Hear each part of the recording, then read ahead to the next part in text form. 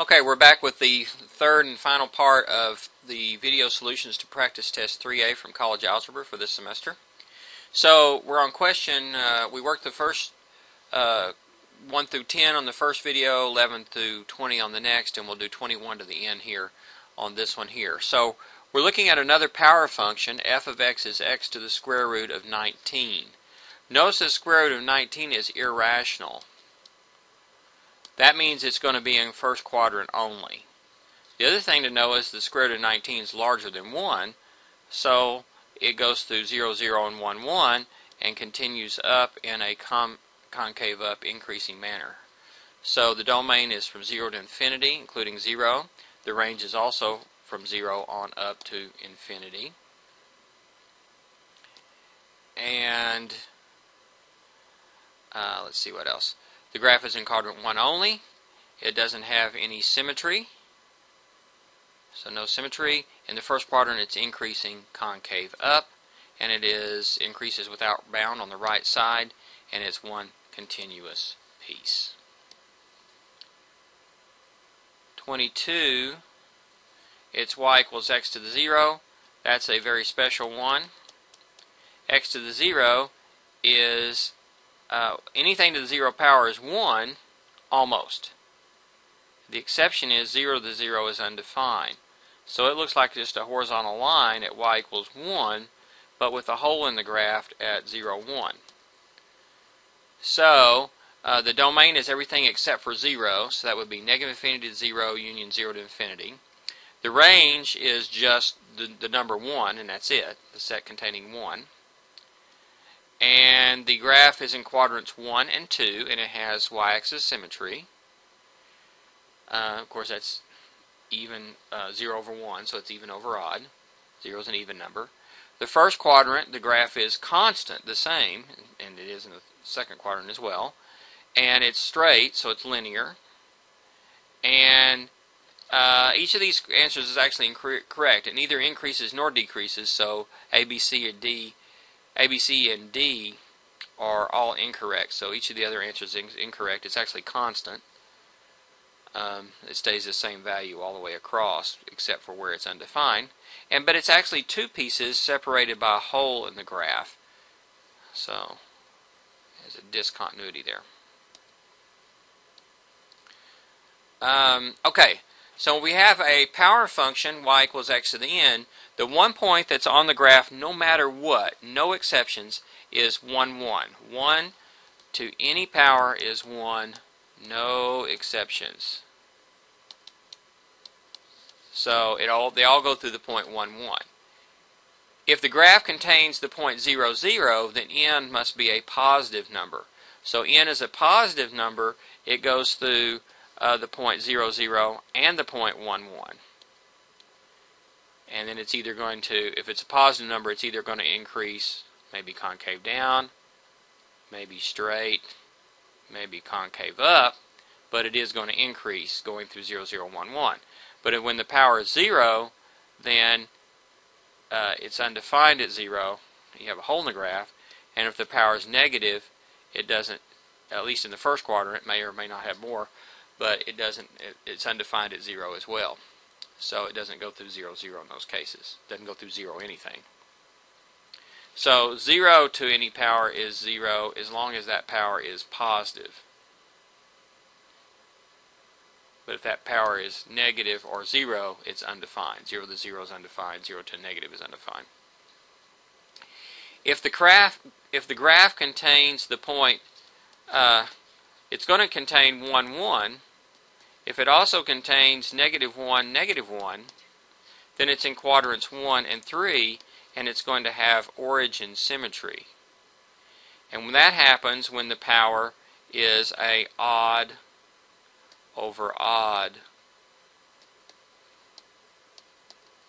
it's some power that can be written in a fraction, odd over odd. If it contains negative 1, positive 1, now let me do a little better graph than that. It's going to contain 1, 1 no matter what, but if it contains also negative 1, positive 1, it's in quadrants 1 and 2, it will have y-axis symmetry, and that power will be even over odd.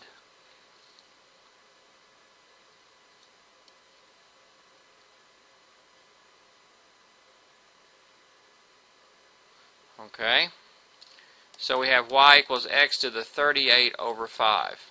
First of all, let's look at the size of it.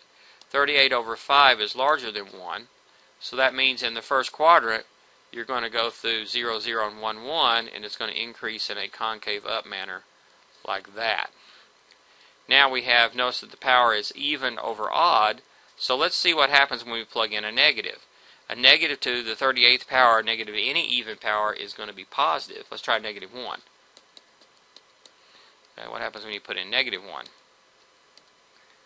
Okay, when you raise to the 38th power, or any even power, you get positive 1, and you take a fifth root, or any odd root, you're still positive 1.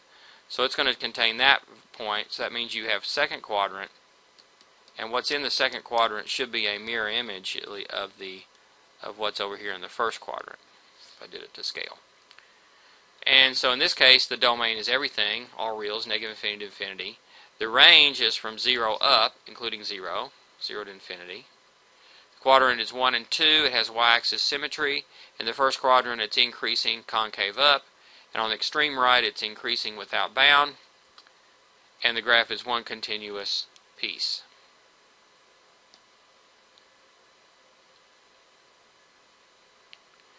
Okay, next one, y equals x to the negative 28 over 17. The power is negative 28 over 17. It's negative, so it's less than 0. Anytime you have a negative power function, now this is not transformed, but it'll still go through 1, 1, but it goes like this in the first quadrant. It's decreasing concave up, and it has asymptotes. Now here we have even over odd, so notice if you put in a negative to an even power, you get positive. Then take a root, you get positive, and then, but it'll be, so it'll include this point here, and so we get quadrants 1 and 2, and we have some y-axis symmetry going on here. So the domain is all reals except for 0, which we would write in interval notation as negative infinity to 0 union 0 to infinity, not including the 0. The range is from 0 up, but doesn't actually include 0. This goes all the way down to, but not touching the x-axis, which is your asymptote. It's in quadrant 1 and 2. It has y-axis symmetry. In the first quadrant, it's decreasing concave up. On the extreme right on the graph, it decreases, but leveling off to a horizontal asymptote, so C. And it's actually two pieces, and it's separated by a vertical asymptote.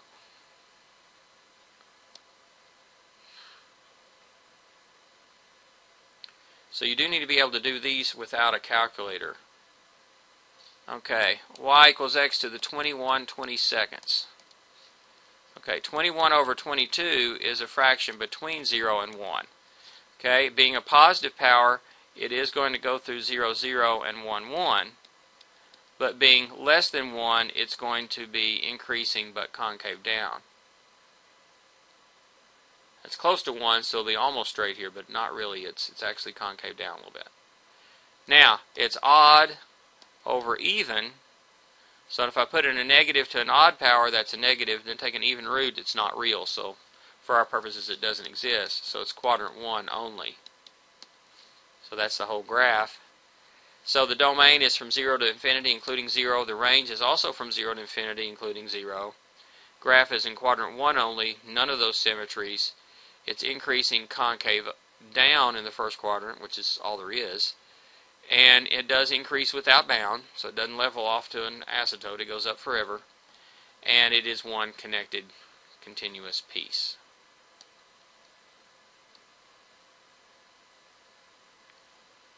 The next one is f of x, or y, equals x to the 29 over negative 30.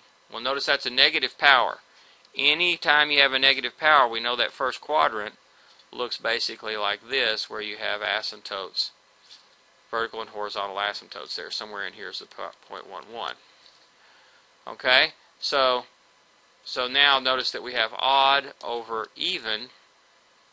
When you get that even denominator, you don't have a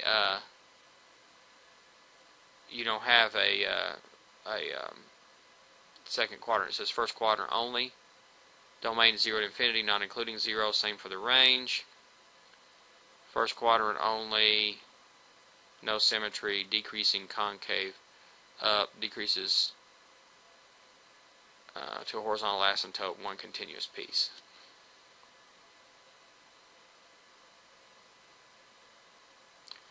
Okay, another one of the same kind. F of x equals x to the 5/9. This time it's a positive power, so in the first quadrant it will include 0, 0, and 1, 1, and it's increasing, but 5/9 is between 0 and 1, so it's going to be increasing but in a concave down manner. Notice that we have odd over odd, so if I put in a negative to an odd power is negative, then take an odd root is negative, and so it's going to be down here, and then you're going to get a rotated image down in quadrant 3 from what you had up in quadrant 1. So that's going to be quadrants 1 and 3 in origin symmetry. This one increases the entire way with a point of inflection at the origin.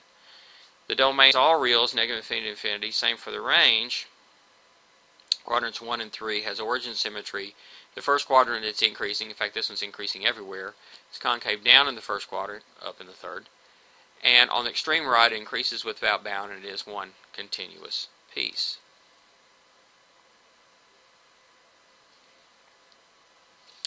F of x equals x to the 11/3. Notice the 11/3 is bigger than 1, so we know in the first quadrant it goes through 0, 0, and 1, 1 there in an increasing concave up way.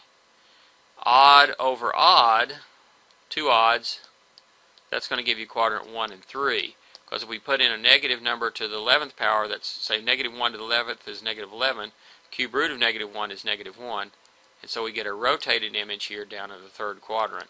So you get quadrants 1 and 3, we have origin symmetry, we have an inflection point here. So domain is all reals, range is all reals. Quadrants 1 and 3, origin symmetry, increasing concave up in the first quadrant, increasing without bound on the far right, and it's one continuous piece.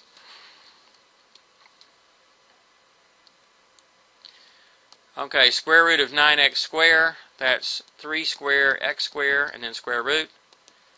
Divide these out, the square and the square root cancel, 3x, but since it's an even power, we need absolute value. So it's absolute value of 3x, which we can take the 3 out of the absolute value and then leave, but we can't take the absolute value off the x, so then we're going to want that as 3 absolute value of x. Notice if you just said 3x, that would be right for the positive x's, but not for the negative ones. We need that absolute value, 3 absolute value of x. Okay, let's see if we can finish this. 31. Square root of 28. Okay, you want to make this into prime numbers. Looks like I can get a 4 out. 4 times 6. No, 4 times 7. 4 times 7. So that's 2 squared times 7. Yeah. So 2 squared times 7. This cancels, leaves absolute value of 2, but absolute value of 2 is 2, so this is 2 squared is 7. So this power was the same as the root, so they cancel out. That power is less than the root, so there's nothing to do with that. So 2 squared root is 7.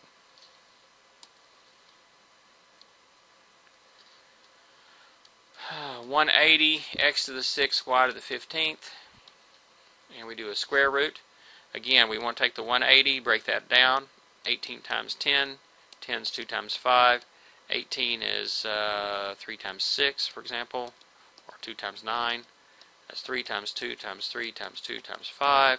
If we collect that together, that's 2 squared, 3 squared, and 5. Once we get into prime number bases, then we can use exactly the same technique on the x and y base as we do to the 2 or 3 or 5. So you take the power, let me start with I'll do this backwards, we'll start with the y. We take the power of 15 and we divide by the root of 2. We get 7, remainder 1. So 7 is the power on the outside. Let me leave myself a little more room here on the outside. So the 7 is the power on the y on the outside, and the power 1 remains inside.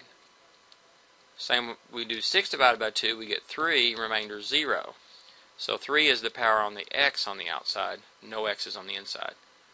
1 divided by 2 is 0, remainder 1, so that 5 remains inside.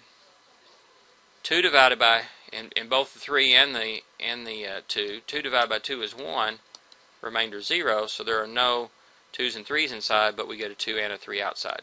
Being an even power, that needs an absolute value. So this is 6x cubed y to the 7th. This is the square root of 5y. Now, if we read the directions a little bit more, it tells us that everything's a positive number. So since everything's a positive number, we can finally go down here and drop off the absolute value and get 6x cubed y to the 7th and the square root of 5y. But the only way we could get rid of those absolute values is by knowing that everything was positive. So x and y are both positive. Of course, we take it off of the 6 no matter what. Absolute value 6 is 6. Okay, moving on. Square root of 35 times the square root of 10. 35 is 5 times 7. Well, actually, let's leave it. 5 times 7. And 10 is 2 times 5. So this is 2 times 5 squared times 7 under the square root. And the square cancels this square and square root cancel on the 5. But the 2 and the 7 remain under. So it's 5 square root of 14. Technically you need absolute value here, but absolute value of 5 is just 5. That's what we have here. So we're up to number 34. Okay, the cube root of 6x squared y, the cube root of 144x. Okay, 6 is 2 times 3. 144 is 12 times 12. So, and a 12 is a 2 squared times a 3. So we get a total of 2 to the 4th and a 3 squared. Now, since these are both cube roots and we multiply them, it's cube root and we multiply everything underneath. So this is 2 to the 5th, 3 to the 3rd, x to the 3rd, y. Now we divide out the power by the root. And so here we get 1 remainder 2. So 1 is the power on the outside. The remainder power remains underneath. 3 divided by 3 is 1, no remainder. So that takes care of the powers for the x and the 3. And 1 is less than 3, so nothing on the outside, that remains. Do not put absolute value this time because it's a odd root. Don't leave it 2 times 3, make that 6. And make this 4 for 2 squared.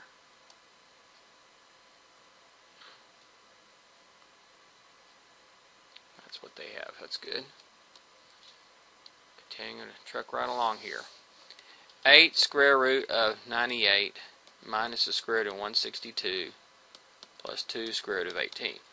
Okay, I need to break these down into prime numbers. Let's see. 98, looks like I can get a 2 out of there. 2 times 49. 49 is 7 square.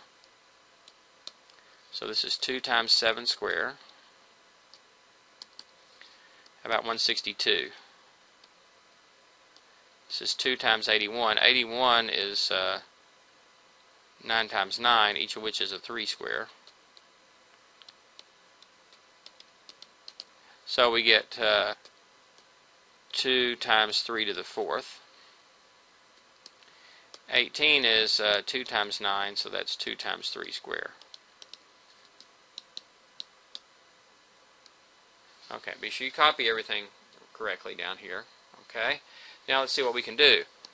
The square root cancels the, well, it leaves the 2 in there, but the power and the root are going to cancel here, leaves us 7 out front, and that's multiplication. Okay, this is going to give us a 3 square out front, leaves the 2 underneath. This is going to bring a 3 out front. It leaves the 2 underneath. So 7 times 8 is 56. So this is 56 square root of 2. 3 squared is 9. This is 9 square root of 2. And this is 6 square root of 2. Okay, they all have a square root of 2, so we can factor that out. And we just do 56 minus 9 plus 6. Let's see, what is that? That is 53, I believe. Yeah. So that's 53 times the square root of 2. And that's what they have. That's good. Okay, moving right along. Square root of 5 minus the square root of 7, and then square. Do FOIL. Square root of 5 minus the square root of 7 times square root of 5 minus square root of 7. Let's do F first. Square root of 5 times square root of 5 is 5. I'll do L next. Positive times positive, negative times negative is a positive. Square root of 7 times square root of 7 is 7. We'll do the inner one. That's minus the square root of 35. And this one is also minus the square root of 35. So this is minus 2 square root of 35, and this is 12.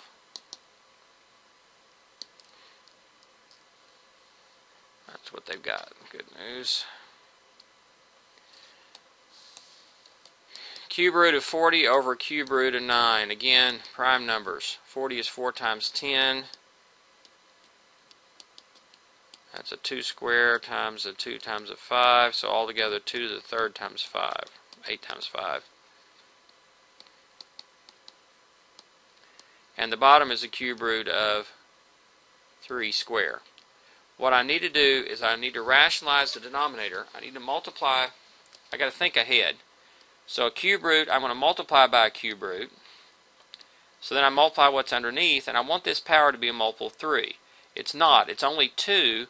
So I got to, by the time I get down here to this step at the end, I don't want there to be any radicals in the denominator. So I need this to bump it up to 3 for the power, which means I need to multiply by 3 to the first power, which I can do the same at the top.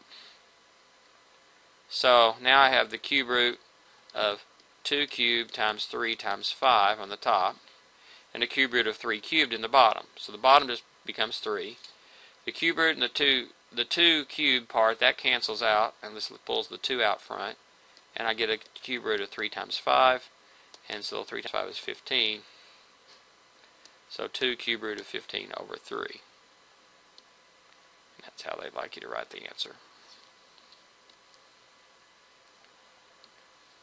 Okay, next, 4 over 4 minus the square root of 5. Okay, so the technique that I used on the last problem works anytime you have the denominator is all one term, no adding or subtracting. But when I have a plus or minus here, I have to use a different technique altogether. The technique is the fact that a plus b times a minus b is a squared minus b squared. The o and the I of the FOIL, one is ab and the other one's minus ab, so it cancels out. So you're only left with the f and the l from FOIL. So what I do is I take this and I multiply top and bottom by what we call the conjugate. It's the other half of the sum of difference pattern. Since this one's a subtract, this one over here will be plus. Now this fraction right here has to equal 1, so I need to multiply the top by the exact same thing that I multiplied the bottom by. Now we do the sum of difference pattern. I get 4 squared minus square root of 5 squared, which is 16 minus 5, which is 11. So notice I've gotten rid of the square root in the denominator. And the top, for now I'm going to leave it like it is, factored out.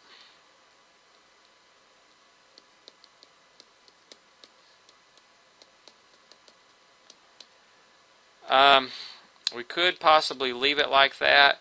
It looks like they're wanting you to go ahead and distribute in the top, which would be 16 plus 4 square root of 5. But they want to leave it with one denominator like that. So it looks like that's the form they're looking for. Unfortunately, sometimes these problems, only take one version. So it's likely that it won't take that version right there, which is probably as legit of a version as the one that we have at the bottom in some ways. But it's looking for this kind of form. So this is where it pays to have done some homework problems and practice this thing, because as you see one of these on the test, I may very well give you the same one. It'll have different numbers in place of the 2 4s and the 5, but it will want this kind of a format. So kind of remember what format that we had on the practice test. That way you won't miss it on the exam. Okay, a to the 3/7 is a to the 3rd and then the 7th root. So the power is the power in here, and the denominator power is the root here, degree of the radical.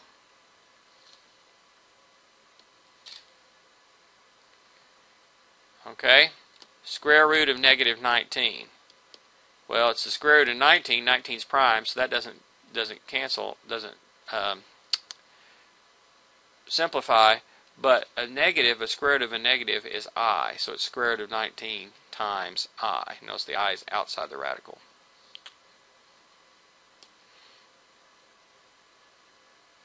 Okay, just a few more. We'll finish up. Okay.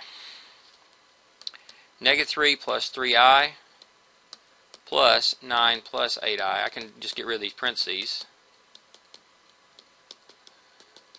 And I can kind of combine like terms. Negative 3 plus 9 is 6. 3i plus 8i is 11i. So you just treat the I just like you would an x. Except remember that I squared is negative 1 if that comes up, which it hasn't yet. It probably will in the next one, though. Let's see. 4 plus 7i times 8 minus 2i. So just do FOIL. 4 times 8, that's 32. I'm going to do the L next. Negative 2 times 7 is negative 14, and then you got I squared. Come back to that in a minute. The outer, negative 8i, and the inner, 56i. Now these will combine like terms. That's 48i. Now I squared is negative 1, so that makes this plus 14. 33 plus 14 combines to give you 47. Uh-oh, looks like I'm off. Oh, this is 32. 46. There we go. 46 plus 48i.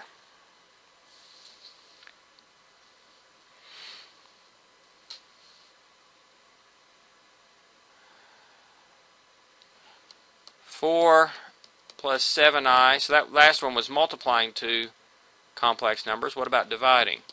Well, we're going to again use the conjugate, which is to basically get the bottom to be a sum and difference pattern. We have the difference, we need the sum, 7 plus I. You can only multiply the bottom by that if you multiply the top by the same thing, so that this part is like multiplying by 1. In the bottom we get a difference of two squares, 7 squared minus I squared. I squared is negative 1, which makes this 49. 7 squared is 49. I squared is negative 1, so that makes this plus 1, which will give me 50 for the denominator. Now we do FOIL in the top. 7 times 8 is 28. I'm going to do this one next. That's 7i squared. Then I've got 49i for the inner product. And the outer product I've got 4i. Combine like terms here, that's 53i. Okay, and then this I squared becomes negative 1, so this is 28 minus 7, which is 21 plus 53i. Now you want an a plus bi form, so we're going to distribute the 50. So you got 21 over 50 plus 53 over 50i. If these fractions reduce, then reduce them. The only factors that 50 have is a 2. The prime number factors are 2 and 5, and that's it. So 2 times 5 squared. And you see the top, there's no 2's and 5's in there, so that's not going to reduce any. So there's your final answer, which is what they have here. And finally, I think this is finally, yeah, this is the last one. I to a power. I to the 0 is 1. I to the first is I.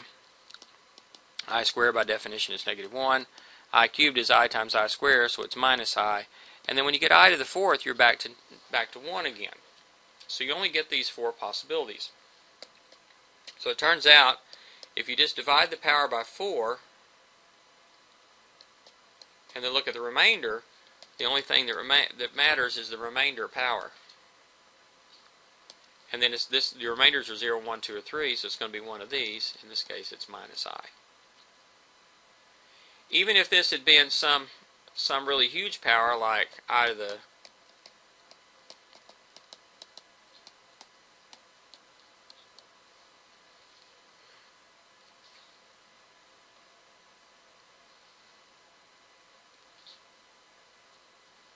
like that, the only part that matters is the last two digits.